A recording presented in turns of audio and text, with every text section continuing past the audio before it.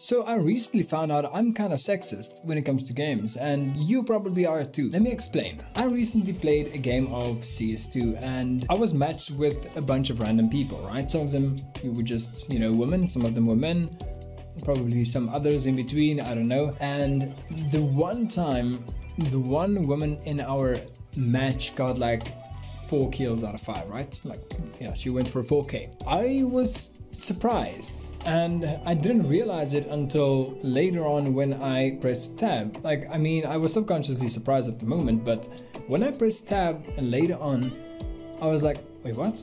Just for a slight second, I was like, wait, what? And then I realized, oh shit, bro, you're kind of sexist. I didn't mean to be. To be fair and to be honest, I did not mean to be sexist. And I'm pretty sure you also don't mean to be sexist, but at the end of the day, we live in a society where women are still seen as inferior in a lot of situations. If you check out the United States studies, for example, 49% of all gamers are women. That means it's basically a 50-50. That's like 1% difference, which is kind of insane. I have to obviously state the fact that the statistics kind of differ when it comes to like Counter-Strike, Call of Duty, stuff like that. But still, it's weird to assume that just because somebody's a woman, they're not gonna be as good as the male counterparts in that specific game. I have caught myself multiple times being in a situation where I subconsciously think, whoa, okay, 3 kills, that's wow, okay. Why is it wow? Why is it so weird? I mean, it's okay to think, wow, somebody got 3k in the game. But why does it have to be a specific type of wow? If you know what, I don't know if you understand what I'm saying. Just let me know in the comments if you actually know what I'm saying. But why does it have to be a specific type of wow?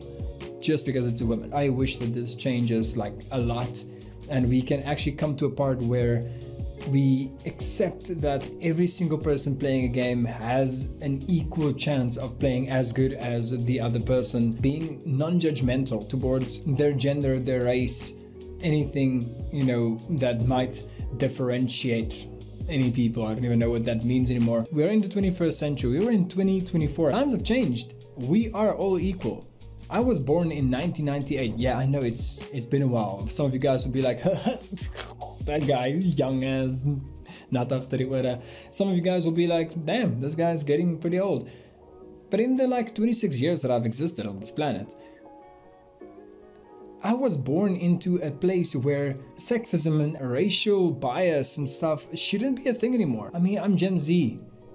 Gen Z, we are the generation that changes a lot of stuff. Like, we changed a lot of stuff. The point is, we shouldn't be sexist, but we still are.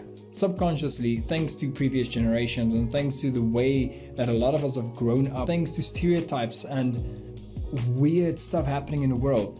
Let's put a stop to this. I mean, every time you catch yourself being sexist, even if you're a woman, this doesn't just include men.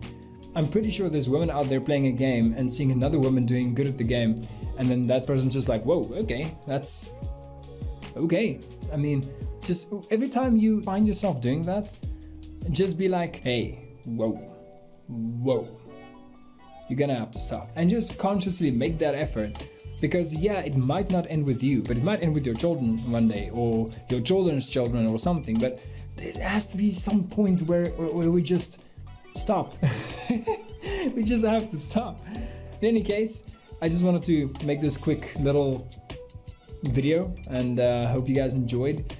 Yeah, if you did enjoy this, by the way, go check out the crazy trailer that I dropped for my channel. It's more like an intro for a live stream, but yeah, it gets pretty weird at the beginning. You might like it. All right.